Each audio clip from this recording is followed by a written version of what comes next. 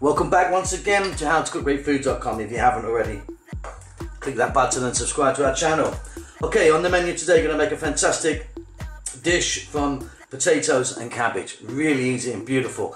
In my pan here I've got some oil. I'm using a sunflower oil. You can use any oil you like. We're going to start off by putting in some mustard seeds and cumin seeds. They're going to pop and crackle, these guys, and release all their beautiful flavours.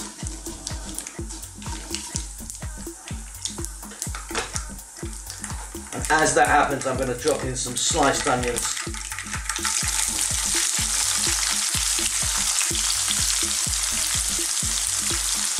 A teaspoon of garlic ginger paste.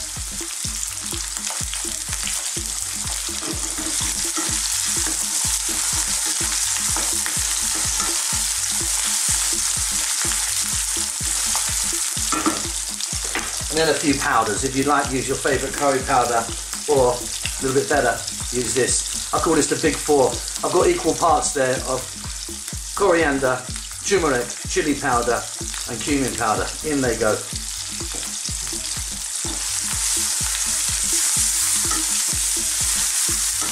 Now, to speed this process up, what I've done with my potatoes, I've peeled them, washed them, and I've boiled them. You can, if you want, put them in raw, but it'll just take a little bit longer to cook. And here they go.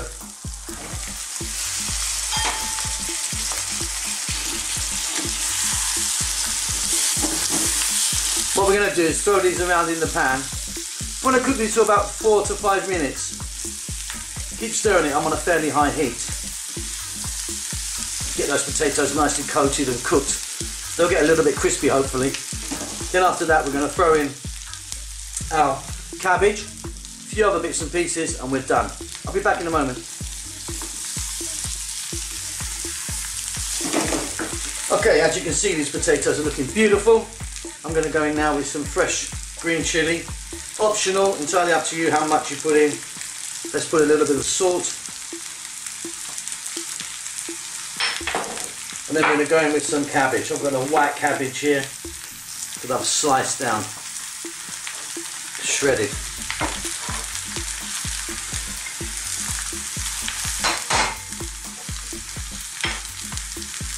And again, we're going to flip this around. We're going to cook this for about another 3 to 4 minutes. We're on a fairly sort of lively high heat. And then we'll come back and take a look. We really are pretty much there now. See you in a moment.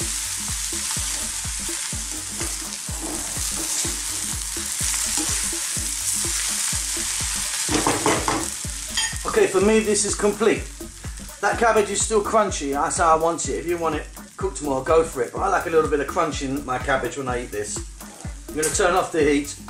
Check this for salt. If you want, you could add some fresh coriander now. Touch of garam masala powder. I'm not, I like it just like that. It's fantastic, it's beautiful, it's vegan. We'll see you again soon. Bye bye.